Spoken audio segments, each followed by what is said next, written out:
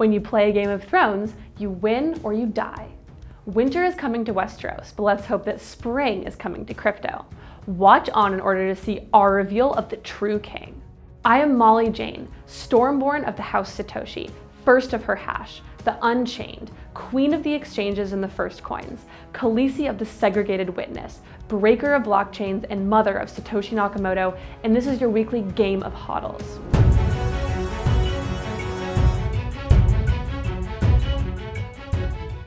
But first, let's take a look at what's going on in my kingdom.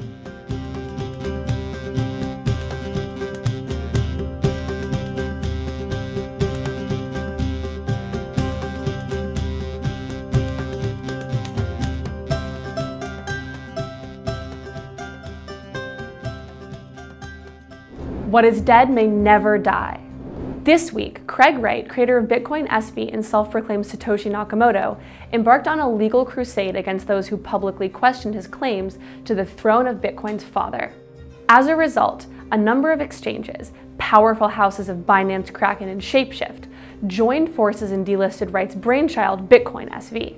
Many in the community have long dismissed Wright's claims to be the father of Bitcoin, calling him a fraud. Among them was a Twitter user, Hodler, the initiator of the lightning torch.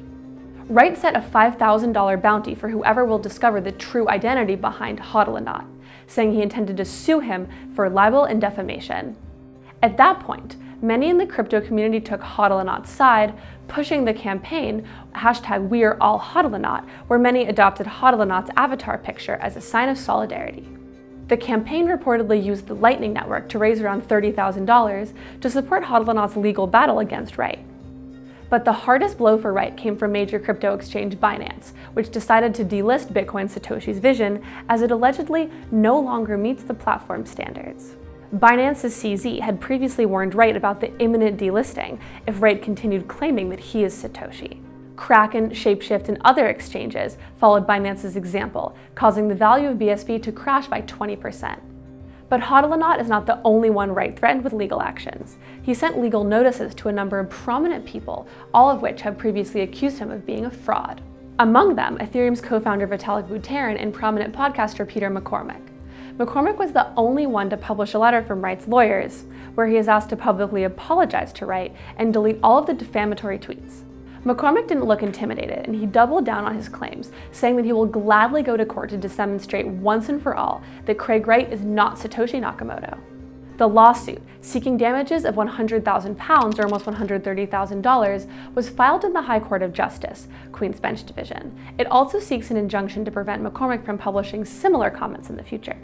While the 7 kingdoms of crypto have largely rallied against him, Wright can still count on a few allies from the House of BSV. Calvin Ayre, founder of CoinGeek and strong supporter of Bitcoin Satoshi's vision, and Jimmy Nguyen, president of Bitcoin Association and N-Chain chairman.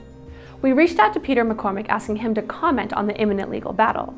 We also contacted Jimmy, who will tell us his perspective on the issue. So Peter, why did you decide to take on this legal battle? Because somebody needs to stand up to him. He's a bully, and he's a liar, and he's a fraud. And he is defrauding people, and I don't know. I mean, there was no big grand plan here. I just saw the fact that he issued papers to Hodler Naught. I saw the papers. I thought they were a joke, and I was like, right, well, let's get my own papers. Let's get them out in the public domain. Let everyone realise what he's putting out there. He's claiming to be Satoshi Nakamoto, and he is not, and that is a fraud. And some people say just ignore him, but I think let's do it once and for all. Let's go to a court and let's try and prove it. And look, there is high risk. I could lose. Of course I could lose. But I've got very interesting legal teams, both in London and in America, who are very, very happy to support me pro bono and represent me in this, because the mounting of evidence that proves that he is a fraud and the mounting of evidence that proves that he is not Satoshi Nakamoto. You previously claimed that bringing Wright to court is in the public interest. What do you mean by that? Because he essentially leads $1 billion value protocol. Bitcoin SV was valued, I'm not sure if it is still now, but it was valued at over $1 billion. He is telling people that this is the original Bitcoin, this is Satoshi's vision. He has convinced a large number of people that this is true, and people are investing their money into this, and they're going to lose their money. They're going to get wrecked. because the protocol will die. The protocol has no use and has no value, but he is doing that. He is convincing people because they think he is the guy who wrote the original white paper, which he didn't. So the public interest is for this project to die because it takes people away from what the real and the true Bitcoin is. Why do you think it's so important for Craig Wright to demonstrate that he is Satoshi? Perpetuate his fraud. That's the only reason. To continue to have the doubt in people's minds, or to continue to convince people that he is, so he can push his fraudulent scam coin, BSV, forward, and for his own personal benefit. And there's probably some like narcissistic, grandiose reasons behind it as well. Thanks, Peter. Jimmy, you have been among Craig Wright's and Bitcoin's SV's strongest supporters. What do you think about the BSV delisting? I think it is setting a terrible precedent for the cryptocurrency industry. Exchange CEOs should not be making business decisions about whether to list or delist assets of their customers and of investors around the world because of their personal feelings about an individual backer supporter of a particular coin. The problem with what has happened is that it removes objectivity from the role of exchanges, who have a fiduciary responsibility to protect their customers' digital assets. You have every right to pursue your legal remedies. Exchange CEOs such as the Binance and Kraken CEO disagree with that. They don't like that. But that's whether he is pursuing his legal remedies correctly or not, that's for a court of law to decide. It's not for exchange CEOs to say, I don't like that, and therefore I'm going to delist a token that is far bigger than Craig Wright. There are people and companies, entrepreneurs and miners all around the world that work on BSV beyond Craig. And it creates subjectivity, the potential for market manipulation in the future. But Kraken delisted BSV not because of Jesse Powell's personal decision. They did a Twitter poll. Well, let's talk about that.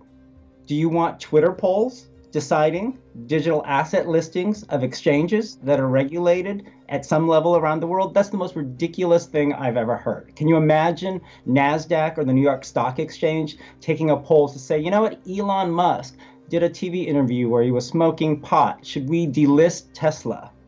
That is not what you should do. And the poll is not even of just their customers. It's of an entire community of people interested in cryptocurrency, including, as you know, people in different camps who don't like other coins, right? So it's polling this big community, including a lot of people who may not like BSV, and saying, should we delist?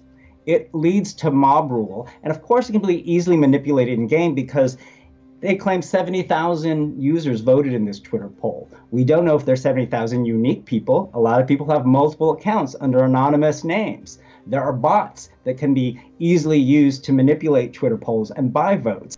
That's a good point, but do you actually believe Craig Wright is Satoshi? Well, first of all, I don't think it matters whether he is or not with respect to whether Bitcoin SV should be listed or not listed on an exchange. We have never asked a single person to buy, invest, support, mine Bitcoin SV based on whether or not Craig is Satoshi Nakamoto. We've always been clear saying we have a vision for the original protocol and design of Bitcoin. We're the only project following that. And if you believe in that vision, that's why you support Bitcoin SV. Bitcoin SV lost 20% of its value this week. What will be the impact of the delisting on this future of the currency? I think it'll clearly, obviously, it's had a temporary effect, but long term, I think the coin will survive and thrive because of its fundamentals. If you look at the people who work in our ecosystem, they're all building things to try and build real world value and utility, which is why we're trying to scale bigger, to have lots of transactions and generate lots of miner fees for the miners. It's about real world utility so that long term it has real, sustainable, less volatile value. There will be a dip in the price, I believe temporarily, and we'll see how long it lasts because of the delistings. But when one door closes, others open. I predict the trading volumes are just going to move to other exchanges. Thanks, Jimmy. Peter, what do you think? Can Binance's decision to delist BSV be considered an act of censorship? I think it's a weak and lazy argument because these are private businesses. And a private business has to make the decisions it wants to make for its business. I mean, you look at Binance, there's 1,500 coins in coin market cap that they don't list. Should they list all of them? My view is this is a fraud and it needs to be closed down. People don't like it, go move to another exchange. So if you and Wright actually end up in court, what are the possible scenarios here? The best case scenario is we go to court and we prove that Craig Wright is a fraud and he disappears from the space. Hopefully, with any luck, he'll end up in prison, because I believe he's committed a crime which deserves a prison sentence. He is defrauding and conning people, and people will lose money from him because of this. I think he should be in prison, and with any luck that will happen. And sadly, people may lose money because they've invested in BSV, and I feel very sorry for them if they do, but I can't do anything about that. I think the worst case scenario is that we go to court and I'm not able to prove that he isn't, so he can perpetuate his life further. I just don't think they will go to court, because there is a mountain of evidence that proves he is a fraud. What do we say to the bear market? Not today. Forbes published a list of 50 blockchain-related companies with a minimum revenue or valuation of $1 billion. While cryptocurrencies are still far from becoming mainstream, the underlying technology is gaining traction in many sectors. Besides crypto-related companies like US-based exchanges Coinbase and Ripple, the list mentions large corporations such as Facebook, Amazon, and Walmart.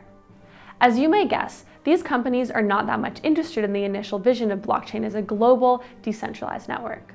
Rather, they are using blockchain to power private centralized networks and speed up business processes, increase transparency, and save billions of dollars, according to Forbes. For instance, Forbes mentions the case of DTCC, or Depository Trust and Clearing Corp., which provides custody for most of the world's securities for a total of $48 trillion. In the next few months, the company will realize the largest live implementation of blockchain ever by transferring to the blockchain all information on their $10 trillion worth of credit derivatives. The majority of the companies in the Forbes list are using Ethereum in the Hyperledger Fabric, a blockchain framework hosted by the Linux Foundation. According to International Data Corps, Forbes reports, total government and corporate expenses into crypto in 2019 will reach $2.9 billion, which is 89% higher than 2018. By 2022, this sum should hit $12.4 billion. The night is dark and full of scams. And now to more big business on blockchain tech.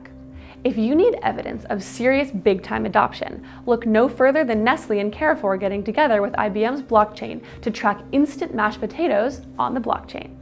That's right, the two food giants are on IBM's Food Trust blockchain platform to track the supply chain of the popular brand mousseline for French people who were too busy to do this. Here's how it works. Shoppers pick up a packet in a store, scan a QR code, and get the entire life story of the potato, from birth to early childhood. Mr. Potato Head is a mystery no more. This, of course, is nothing new. There are about 5 million food items that are currently using blockchain for their supply chain. An industry that started out as a baby potato is fast becoming the baked potato it was always meant to be. US supermarket chain Albertsons is also getting in on the action. It is using Food Trust to track lettuce, but they hinted that more products could follow. This is just the tip of the iceberg. The whole idea of this is to give consumers greater transparency in the food sector. As Carrefour stated, by simply scanning a product using a smartphone, consumers will receive reliable and unfalsifiable information on the supply chain and production. Here with us is the global marketing leader for IBM Food Trust. Hey Nigel, so what is IBM Food Trust blockchain platform? So IBM Food Trust is an ecosystem of different food and beverage companies.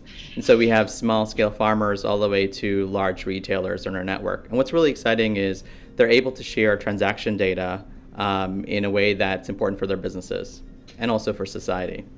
So why did you choose instant mashed potatoes? So in France, mashed potatoes is this particular product, mousseline, is really famous. It's something that the French diners really enjoy. So we chose mashed potatoes because it was an exciting product for us. And in fact, when I say we, it was Nestle and Carrefour working together. What's really exciting is for consumers to see the farms where this was produced, to understand the different composition of potatoes that went into it. They can actually see photos and different media about the places where the potatoes originated. Then they get to see where it went to. What is the greatest challenge that the supply chain industries face, and how does blockchain solve this? Typically, it takes about a week or so, sometimes several weeks, to understand where a problem occurs in the food supply chain. With blockchain, that situation can be resolved within seconds, meaning we can find out where something ended up in the entire supply chain in seconds. And so we've already proven that out last year. The other aspects is in terms of things like food fraud, so the provenance of our food. So many times we've been hearing in the media about fraudulent food that's entering into our food system. So we know about honey, for example. We know about seafood. Seafood is a really good example. Food is quite easy to tamper with. How can your tech guarantee transparency? I think what you're getting at is garbage in is garbage out. And so how can we trust the veracity of information that's being put onto the blockchain? So one of the things that speaks to that is the fact that for the first time, you basically have a digital fingerprint. And so in terms of entering data, what blockchain does that the current system doesn't do is it basically keeps track of the person entering the data. It's basically like a digital fingerprint. And so if Molly enters data into the blockchain, there's a fingerprint on there that says Molly entered the data. If I upload data, there's a fingerprint on there that says Nigel entered the data. And what that does is it increases the level of accountability because we're held to a higher standard. We can't hide behind our nefarious actions if that's what we chose to do. What's next for the IBM Food Trust platform? Adding different types of technologies and analytics. So you can add IoT, so Internet of Things, sensor data to look at temperature ranges and look at inventory across the supply chain. You can then do things like add analytics capabilities to get additional insights, machine learning, artificial intelligence. And so by building upon the data and adding different capabilities that we have, we can get further insights to increase business value and to bring fresher, safer, and more sustainable food to everyone. Dracarys! This week, the beloved Parisian landmark Notre Dame went up in flames, and the rich and the poor around the world rushed in to raise funds for its restoration. An architecture competition was even announced for its spire. Now, somehow, crypto is factoring into the equation. France's Minister for the Digital Sector, Cédric O, is apparently pro-crypto. He said this week that he is open to allowing crypto donations to fund the reconstruction of Notre Dame. To date, the French government has launched a website that accepts donations, but so far it does not accept cryptocurrencies. With nearly $1 billion already raised, it is hard to see how much crypto donations will help at this point. But Monsieur O said the same conditions would apply to crypto donations as those for fiat. Organizations must not charge commission, data should be collected for tax deductions, and funds should ultimately be routed via one of 4 approved organizations. The Cointelegraph-backed blockchain event, Blockcho, also launched an appeal. In addition, major global crypto exchange Binance also launched its own crypto donation program. French journalist and Bitcoin bull Gregory Raymond actually launched #NotreDameCryptos. So far, it has raised just over 0.2 Bitcoin, around $1,200. We spoke to him about his efforts. When the fire happened, like everyone in France, I was shocked, and I thought what I could do for my own part. So I started a fundraising campaign to raise Bitcoins around the world. And the next morning, I woke up to a lot of messages on Twitter. And that made me wonder. I was full of questions. I was suspected of a scam at first, but it's true that I was very emotional at the time, and perhaps I launched the campaign a bit clumsily, because no one really knows who I am as a public figure. So I joined with several key players in France, including CoinCircle, which is the oldest French association that works with cryptocurrencies. And they helped me create a multi-sig wallet. So basically, it would be impossible for me to do an exit scam. People are rather happy with the initiative in the general public. For once, we don't talk about Bitcoin in terms of buying drugs or weapons over the internet, and we can see the possibility of a positive social impact. Well, see, how it came about is I was contacted by his office to find a solution. So we are currently discussing a solution, and maybe in the next few days the government will make an announcement and we will be able to tweet that you can send your Bitcoin to the government address. If we get to this point, I will be extremely happy and satisfied that we could make this contribution. I agree with that, but as you can see, the amounts that have been collected in Bitcoin are relatively modest. It's mostly the social experience behind it. And I think it's a good thing that we talk about Bitcoin all over the world. And maybe more initiatives will be set up. So we promised you to reveal the true king. And the true king is...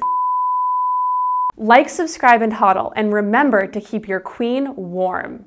Cointelegraph. Like, subscribe, and hodl.